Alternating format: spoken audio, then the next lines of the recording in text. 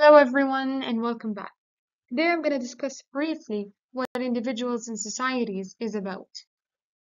And now I'm going to move on to the outline of the subject itself, individuals and societies, starting off with the introduction, content, aims, key and related concepts, and lastly, assessment criteria.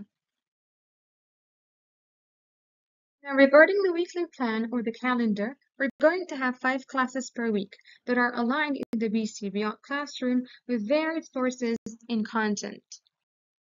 And as you can see in our book, we're going to be covering actually various themes in relation to universal and global contexts, like, for example, global interactions, change, perspectives, innovations, and systems.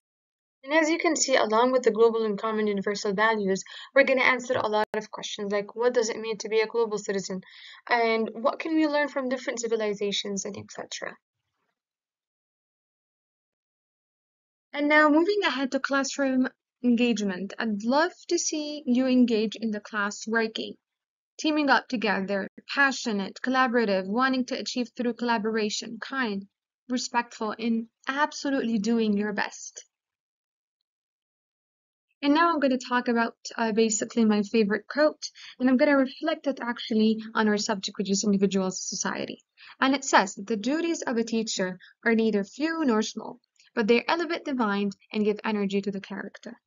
And I think that this can never happen without your collaborative and passionate force of learner. So, as you're the only ones who adds upon character. So let's start off with a brief introduction. So individuals and societies actually encourage learners to respect and understand the world around them and equip them eventually with necessary skills to inquire.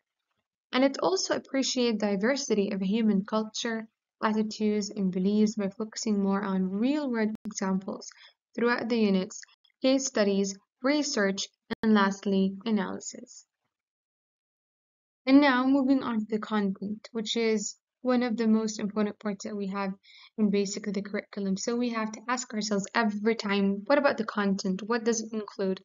So actually it includes challenging works from their resources to suit the particular needs and interest of basically students. These diverse works actually broaden the students' experiences and perspectives, and it actually encourage increased intercultural understanding through studying rich varieties of cultures, historical periods, and even places. And now, whenever we talk about individuals and societies, we talk about skills. Major skills that are research, critical thinking, self-reflection, and global integration. And we ask ourselves the question, which is what skill do we actually need to enforce? In which students put together reasoned arguments, questions, and assumptions, and draw together, analyze, and critically evaluate information.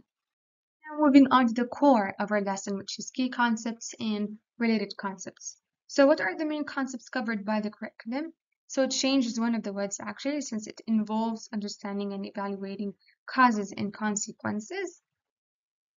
Second of all, we have global interactions that focuses on connections between individuals and communities, as well as their relationship with built and natural environment.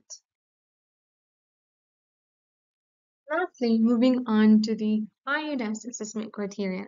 Now, the objectives of any MOP subject state specific targets and define what the student will be able to accomplish as a result of studying the subject.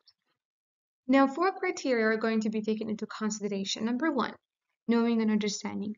That highlights knowledge and understanding when answering questions that are related to the content, and correcting terms, examples, explanations that are relevant to the question itself. Investigating a global issue based on the concepts and context of the unit. Number 3, communicating. That highlights communicating information clear to the audience hearing them. In other words, their gesture and tone are clear and effective. Lastly is thinking critically. It highlights extracting the main ideas, events, visual representations, and even arguments. In other words, students must ask themselves all the time, what is the unit about and what do I know? And that's for the presentation for today.